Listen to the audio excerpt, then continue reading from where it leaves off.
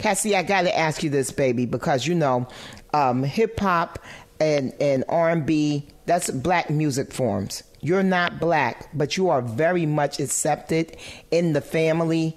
You know what I mean? And this is not some like pandering comment. This is really true. Like you are trusted to rock some of the most iconic black events of the late 20th century and of the 21st century. Wow. Really, when you think about it, isn't that something? Like, like from the outside looking in, you look like an outsider, but you truly are on the inside. How do you think that you have been able to manage appreciation versus appropriation? What's the secret on that one? Because motherfucking kids need to know, Cassidy. Because, we got a lot of kids that come into the space and they see it and they take it and then they act like it's theirs. And you've never done that. You appreciate, don't appropriate. So tell us how you did that. How you managed that, Sweets? Well, I can't say I have any secrets to anything I've ever done.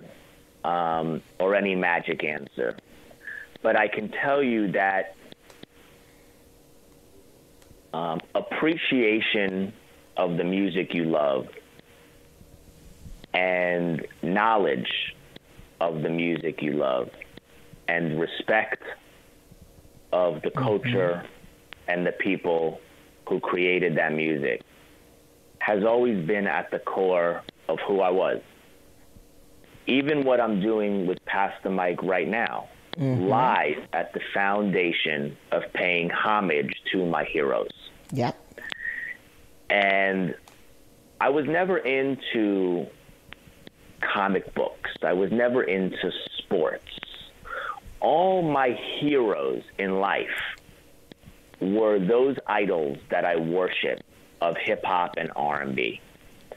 So as far back as I can remember, all I ever wanted was to contribute to that culture in some meaningful way. And it didn't have to be a big way or a significant way. Just some small way I wanted to contribute to this incredible culture that I so admired.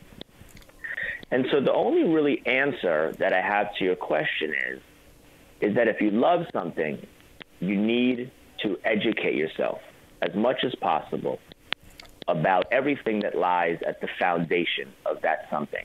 And you need to have the utmost respect for everyone who takes part and everyone who created that something.